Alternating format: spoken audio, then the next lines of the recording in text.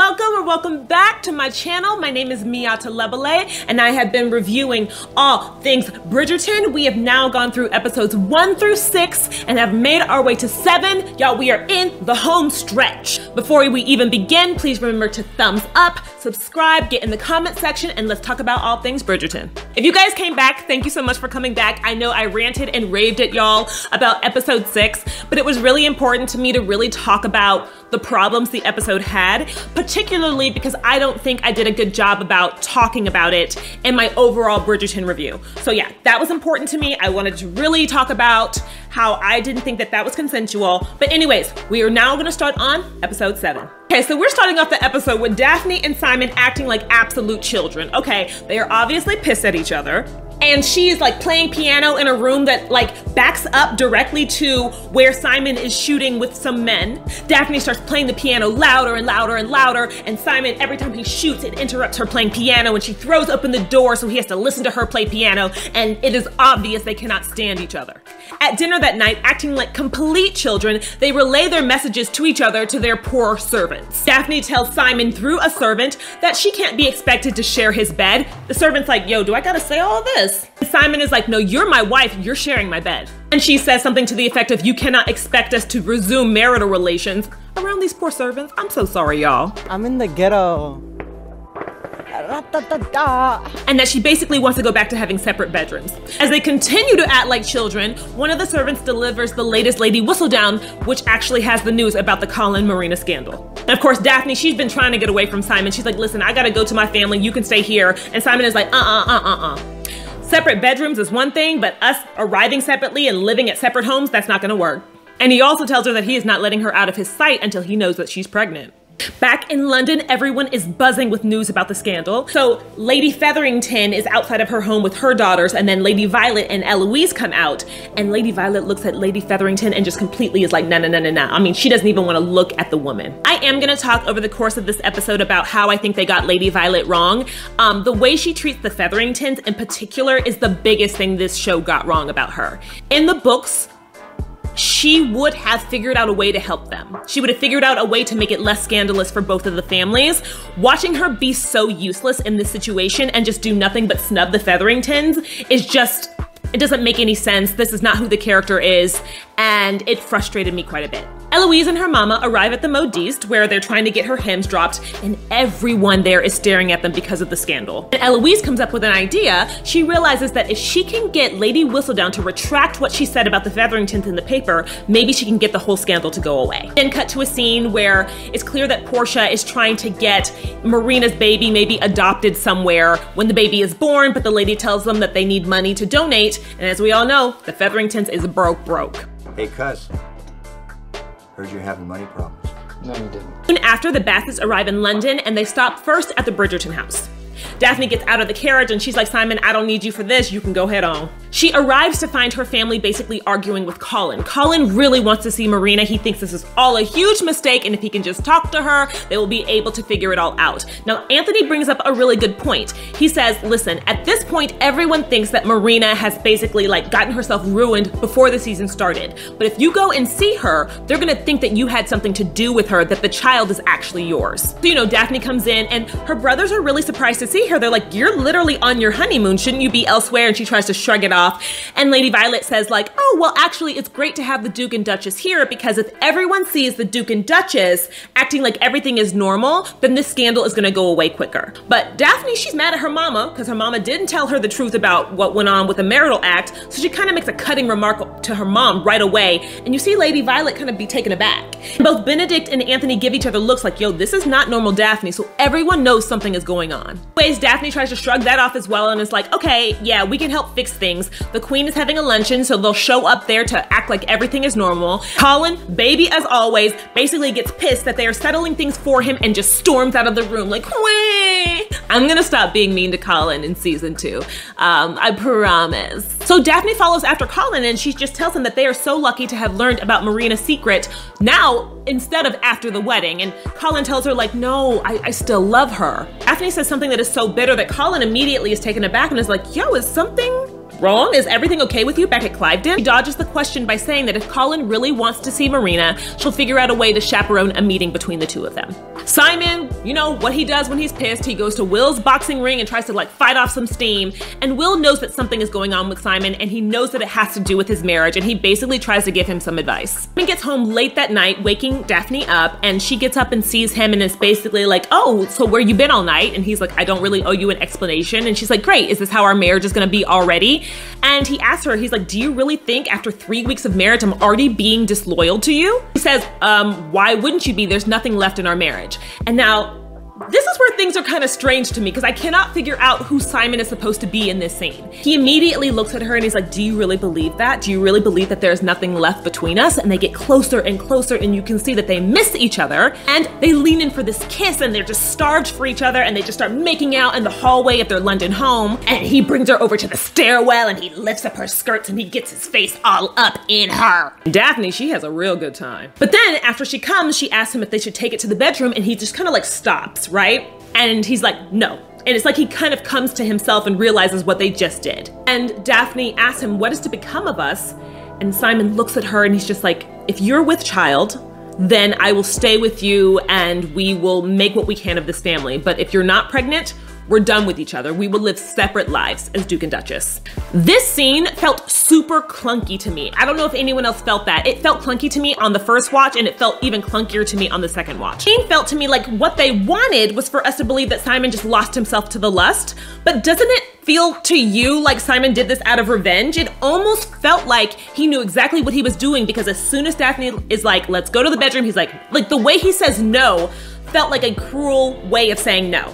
Nothing rang true for me in this scene. It felt like they wanted Simon to be so many different things, and it felt like this was the first time I ever thought like Rege seemed to be off in terms of what his motivations were for the scene. Normally he is so spot on, so for me, again, things just didn't ring true in the acting for me. Daphne sets up that rendezvous between Colin and Marina. And you can tell Marina is not super happy to be there. When Daphne and Colin are like, thank you so much for coming, she's like, I wasn't aware I even had a choice. Colin asks her to tell him that what Lady Whistledown wrote was a lie. He's like, please just tell me that this isn't true. And Marina's like, I am so sorry, but yes, this is actually true. And Colin is broken, he is hurt. He's like, how could you do this to me? You know, we loved each other. And she tells him, not really, I hold you in the highest of esteem, but, and I mean, Colin is like, you hold me in high esteem. And he starts to insult her a little bit, and Marina stops him and is like, no, no, no, no, no. I did not come here to be insulted by you. That she didn't come here to be shamed by him or anyone, that she did not know better, that she did what she must, and that no one helped her or guided her in her life about doing the right thing. So yes, she decided to look for the best father for her child. She says that Colin is the only man that offered her even a glimpse of happiness. And of course, this upsets Colin again. He feels like he was the only one gullible enough to fall for what she was putting out. And as he takes his leave of her, he turns around and tells her the saddest of words for Marina. He tells her that if Marina had just come to him and told him of her situation, he loved her so much he still would have married her. Just see Marina just like, yet another punch. You know what I mean? Like, this girl doesn't need any more punches, show. Leave Marina alone. Oh Lord, again, a fucking again. Nothing new, nothing changed, same old shit. Same old fucking. Of course, Colin leaves the room and Marina is like, I don't want any more scandal to happen for your family, Daphne, so she also leaves. Scene, everyone is at the Queen's luncheon. So the Bridgerton arrives and everyone in the tone is so excited to talk to the new Duke and Duchess. You know, they're trying to curry their favor. The Queen walks up to them and tells them that she's wagered that there will be a child born by, you know, the next year. And Simon and Daphne are trying to pretend like really happy newlyweds, but something is so clearly off with them. Then Lord Granville kind of comes over and finds Benedict, and he tells Benedict, hey, I miss you. You should come by the house for another drawing lesson. And Benedict's acting all awkward about it. And then Benedict sees Lord Weatherby over in the corner, and Lord Granville's like, oh, would you like me to introduce you? Now, if you'll remember from a few episodes ago, Lord Weatherby is who Lord Granville was with when they were at that like orgy party, art party. Benedict feels all awkward about it and backs away. He's like, Mama, are you calling me Mama? And then he just walks away from him. Eloise, poor girl, is summoned by the Queen, and the Queen is like, who is Lady Whistledown? And Eloise is like, I think she's a tradeswoman. And the Queen's like, that's all you got? nah, girl. Okay, your queen demands you to get some more information. And you can tell Eloise is like, oh shit, I didn't mean to do all of this. Lady Danbury then walks up to Simon and Daphne and tells her that them coming into town is actually helping the scandal, like fewer people are talking about it. And then she invites Daphne to this like married ladies party, which I love that party. I love that scene. More things like that. That was not in the books. I could have used 100 more drunken women at a party, but I'll get to that soon. And whoo, Portia and the girls show up. And everyone in the town is absolutely disgusted. You'd hear people saying things like, the audacity of these people. I can't believe they would show their faces here. Eloise comes up and she rescues Pin and takes her off and asks how things are going. Penelope is like, oh, they're terrible, but how is Colin? And Eloise is literally like, he's fine. Your family is ruined. Are you guys gonna be okay? And she tells her that basically her plan is to find Lady Whistledown and get her to retract all of the information she said about Pin's family in the Whistledown. Then the scene happens that would never happen in the books, and it makes me so mad. Portia walks up to Lady Violet and is just like, oh, my dear, like, we were so tricked by Marina, that little hussy. And Lady Violet gives her the cut direct. The cut direct is when you just like don't even speak to a person, you just straight up look at them, look away, walk away. I don't know how to stop harping on this because this is not Lady Violet. I can forgive so many other show changes. Like, Anthony, you ruined Anthony for me. That's okay. Penelope, you changed her. Colin, you changed him. But changing the basic decency of who Lady Violet is, to me, I'm just like, she never would have done this. What she would have done, like I've already said, she would have worked with Portia to figure out a way to save Marina's reputation and to save her own son's reputation. She would not have just given them the cut direct, especially not in public. Know how to stop being upset about this, so I'll move on. And after getting the cut direct from Lady Violet, the queen servant comes up to Portia and tells them that their invitation's been retracted and that they need to leave the party, which is just, oh, that is hard. And so the Featheringtons leave and everyone is talking shit about them, except for Daphne, who's like, no, who do you guys think that you are? And then, you know, Daphne is already upset about what's going on with her and Simon, so she ends up finding a secluded area of the garden. Now, what happens next is my absolute favorite scene in this entire episode. It is a scene that I wish had happened in the books. So Lady Violet follows Daphne.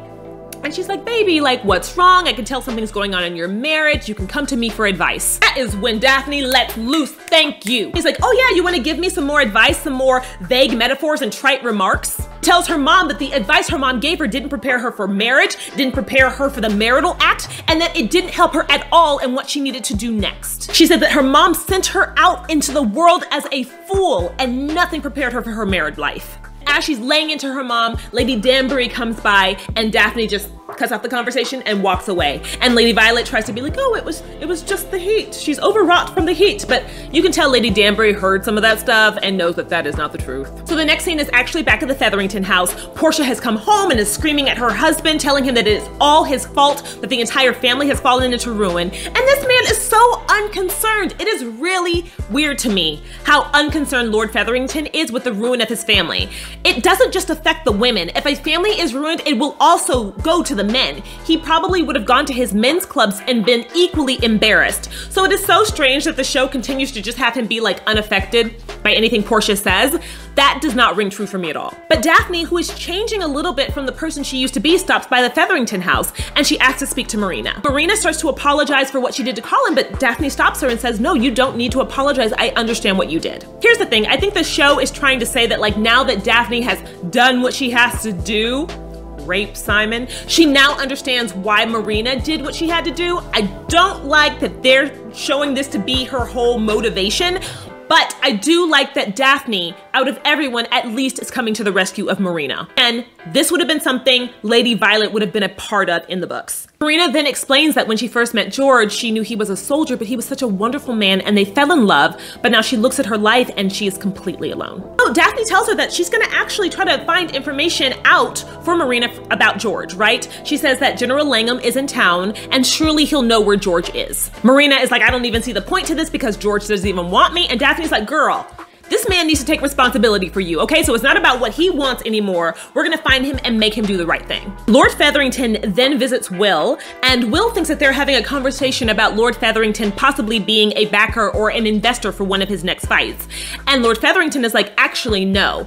Will is favored to win in his next fight. So Lord Featherington comes up with a plan. What if you throw the fight and lose? And I will be one of the only people to basically put money down on the other man.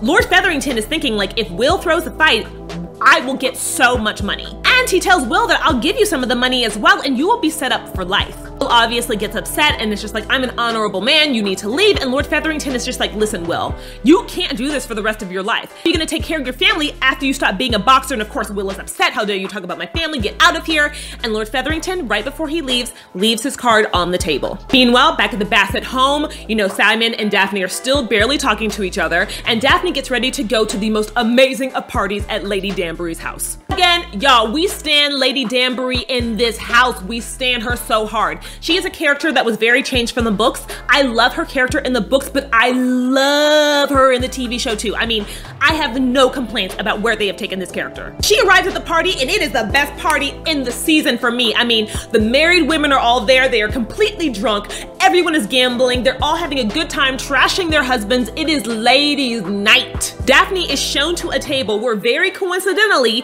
Kitty Langham, who is the wife of the general, is sitting there. It's very obvious that Daphne's a little out of her depth. All the other women are much older, much more worldly at this point. They all place their bets, they start drinking, and then they start to play some games. Meanwhile, over at the men's club, Anthony runs into Simon and joins him for a drink. We cut back to the party and the ladies are having a good time. Daphne is killing it at this game and she starts talking to Kitty and she tells Kitty that she needs to find a certain soldier. And Kitty's like, listen, I can't help you talk to my husband. We barely even talk, but I'll give you the address where you can write to him to find the soldier yourself. We go back to the club and Anthony is still rambling at Simon. You can tell he's been talking to Simon nonstop for like 20 minutes. And finally Simon is like, what do you want?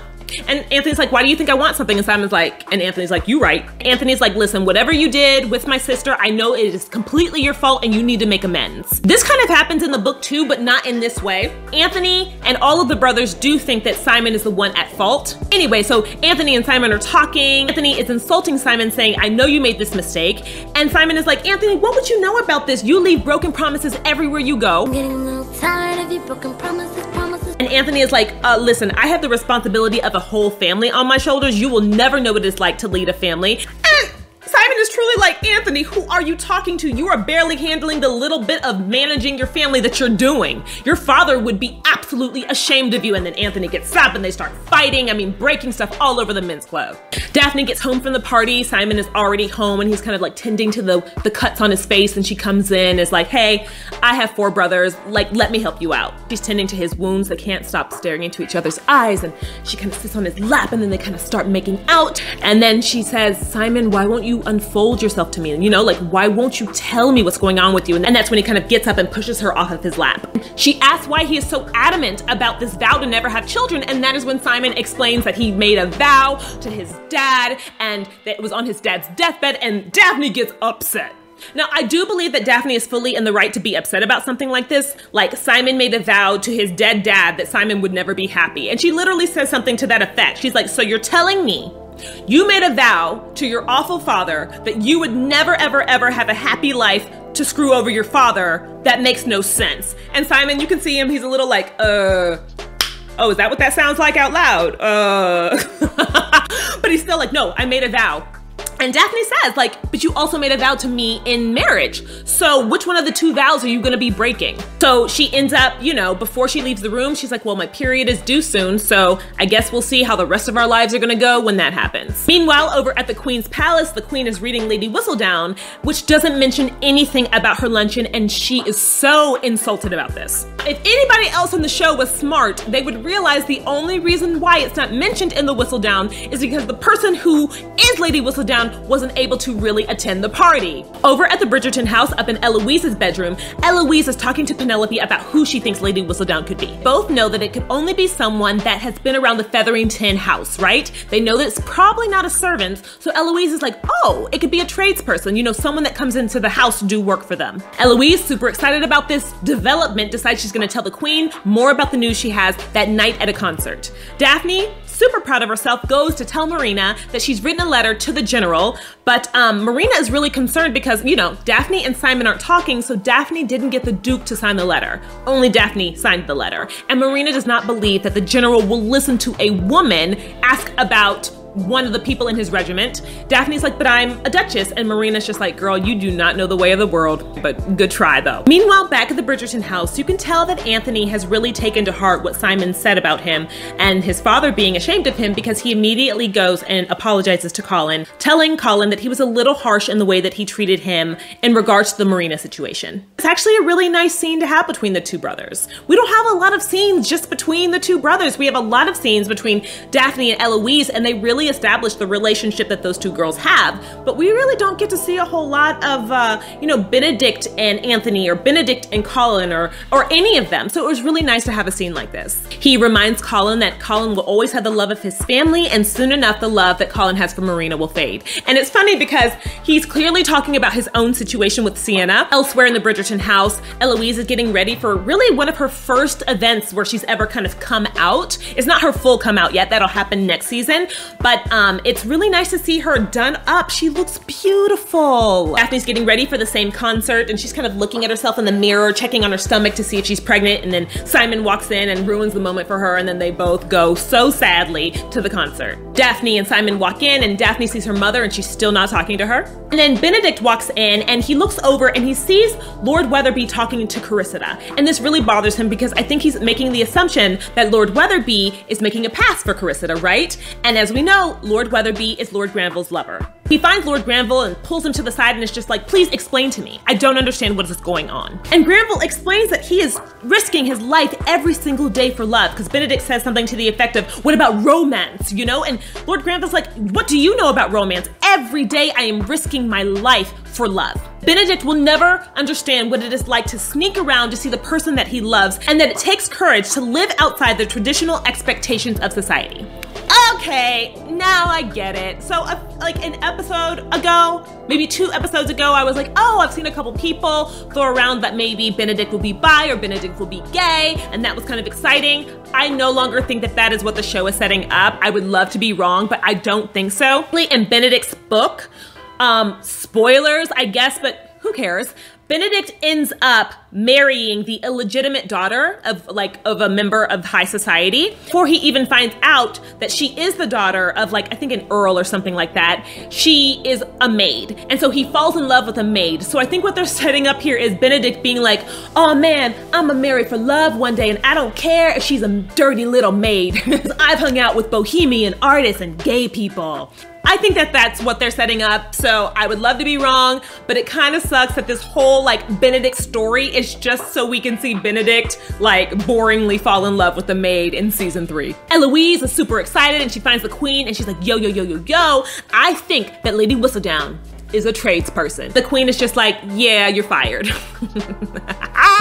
Basically, the queen has already hired the Bow Street runners to find who Lady Whistledown is, so she doesn't need Eloise's services any longer. For those of you that don't read a whole lot of romance or a whole lot of historicals, the Bow Street runners were considered London's first professional police force. Eloise is then kind of crushed and finds Benedict, and they leave the party together. Now, the scene that follows is so outside of the realm of possibility in terms of what was considered proper. So Benedict gets Eloise and they go home in the carriage, but on the way home, Benedict stops to pick up his mistress, and so they can go to a party or fuck or something. This never would have happened in any reality, not just in a romance novel, it just never would have happened. Men never would have introduced their younger sisters. I don't care how close they are, they never would have introduced their younger sisters to their mistress. If for some reason the carriage had been stopped or something had happened and they had to get out, and then people saw that Benedict was with his mistress, with his sister, that would have messed up his own sister's reputation. I know they've tried to show Benedict and Eloise having this really close brother-sister relationship, but he still never, ever, ever, ever, ever would have done this. Benedict picks up Madame Delacroix, and she's really taken aback, and she's like, why is your sister in this carriage? And Delacroix is trying to make, some conversation, and she mentions the Featheringtons, and that is when Eloise is like, oh my God, Madame Delacroix is Lady Whistledown. To her, who else would have access to everyone in the Ton's home, and who else would hear all the gossip while she was fixing their dresses? Back at the concert, everyone is sitting in their respective boxes, and Anthony is sitting with his mother, and he looks into the crowd and he sees Sienna, and Sienna sees him, and then Sienna reaches over and touches the hand of the new man that she is acting as mistress for. Violet, meanwhile, sees her daughter in the box across from them, and her daughter's not making any eye contact, and you can tell Violet is just yearning to fix the relationship between her and Daphne. We then cut to a very short scene where we see at the Featherington house, Marina is standing in the kitchen and she's looking at a whole wall of herbs, and I knew right then, I was like, oh my God, she's gonna try to put together some sort of concoction, either to drink and kill herself or try to drink and abort the baby. While Daphne and Simon are sitting in their box, and he reaches for her hand and she takes his hand, and there's this moment where you think they're gonna reconcile, but ooh, Daphne starts to feel something, and she realizes that her period has come. She runs out of the room and starts trying to clean everything up, and her mom walks in, and Daphne just breaks down and starts sobbing. Simon can hear Daphne sobbing, and you kind of see these tears well up in his eyes, and then the episode ends. I wish I had more to say about this episode. This episode very clearly to me just felt like they were setting up all of the events that were gonna happen in the finale. And I'm not just saying that because there are like no sex scenes really, but it just felt more like it was setting things up for the final episode, which is fine. Many a penultimate episode do that. I think I was a little disappointed on my second watch through, kind of being like, ah, that's where they're going with Benedict's character. I see. I think I was also disappointed, and I said this so many times, with where they took Lady Violet's character. Hopefully in season 2, she's kind of a different woman, but I just don't know. I said this in another review that I know that they're just trying to humanize her and make her less like of a Mary Sue of a mother, like kind of a perfect Mother Teresa mother type. I miss her also being a woman who knew how to solve all the problems, and I miss her being the type of woman who didn't like to see the suffering of anyone, not just her own family. Okay, ladies and gentlemen, we are almost there. We have one episode left, okay? So get excited about it. Thank you guys so much for joining me so far. I have been so overwhelmed. I expected to have no more than like 15 views from my 15 initial followers. Maybe my mom and my brother, maybe our dog. So I am just so blown away. So thank you guys for being here and joining me. I've just been really happy to see this happen. It's been really nice. So I hope to see you on our final episode review. And yeah, again, subscribe, thumbs up, and I'll see you guys next time. Bye.